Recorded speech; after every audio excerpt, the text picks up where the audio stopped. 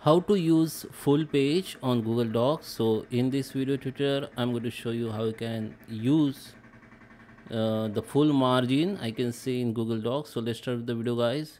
Before we start, I request you, if you like this video, hit the like button, subscribe my channel, and don't forget comments below. Okay, so let me start the video. Okay guys, so this is my page and I can see I can start the page content from here, and from top I can start page from here. Okay, and I can end the page of left from here.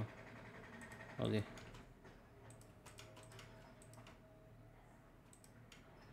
so if you want to use the full page, that's mean you need to change the margin. Okay, so here you can see the ruler option, but in my case I don't have ruler option here. If you don't find ruler option as me, so go to the view option and make sure this show ruler option is enabled. Okay, when you make the show ruler, and ruler will be show here, and that is your margin. Okay, this is your left margin, this is the right margin, so you can change the margin from here.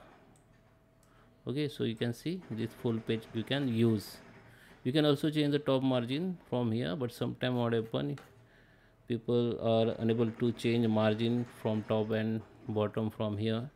So I suggest go to the page setup. Okay, and here you can see the option to whole whatever you changes here, it will be applied to the all, and you can only apply the changes to selected content.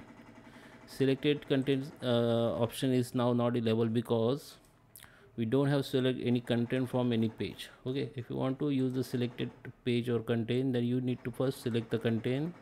Now go to the file, go to the page setup, now go to the select content. So this changes only apply to the one page. If you want to apply the whole page, you can use this one. Okay, now here you can change the top margin. This is left margin, bottom, this is left and right margin, whatever we just changed. So we can change if you want to use the full page. So I suggest you use the 0.5, which is default margin, to all, and just go to the save. Now you can start.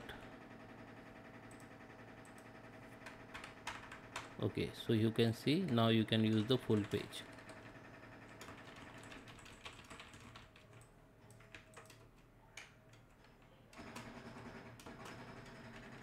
You can see you can now use full page. So you can change the margin as it is, as per your requirement from here also, and you can use the full page. So I hope you like this video. Please subscribe me. Thank you for watching.